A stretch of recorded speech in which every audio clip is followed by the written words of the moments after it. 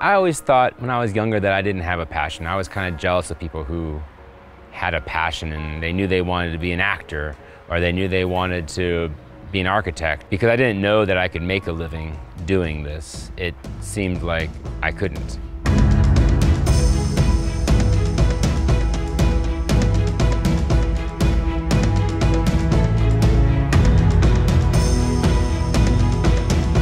I've been doing this for a number of years now, but it takes a little while to get into it, for sure. Before I was in adventure journalism, a lot of my jobs were adventurous in and of themselves. I was a caretaker for a cabin up in the White Mountains in New Hampshire. I delivered sailboats across the oceans. The trick, of course, is finding a way to make a living at it. I think the biggest thing that draws me into it is the aspect of being out in nature. I don't know that it's the risk factor that is the biggest draw to me. For me, the biggest draw is I just love being outside.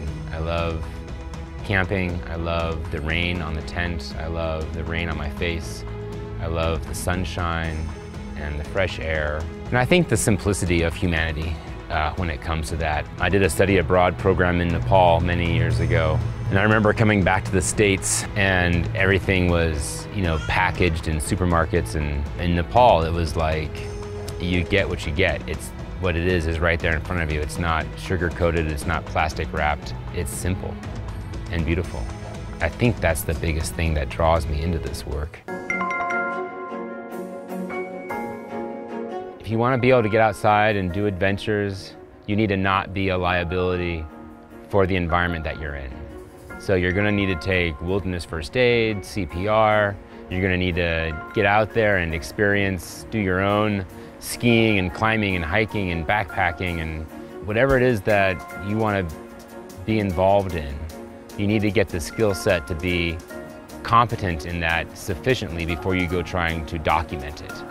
So if your passion is to be an adventure correspondent, then go adventuring on your own, gain the skill set, and then you'll be in a place to adventure for others.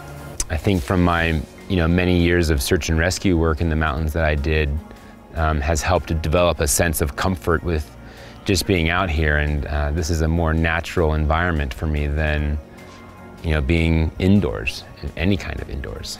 Well, the most challenging obstacle, like I said, is probably getting paid.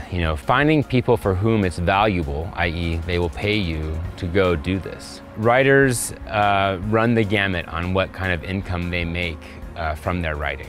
Continuing to improve your game to have a higher quality of output so that your work demands a higher price. You start to evolve from no pay to making 35, 40, 50 cents a word.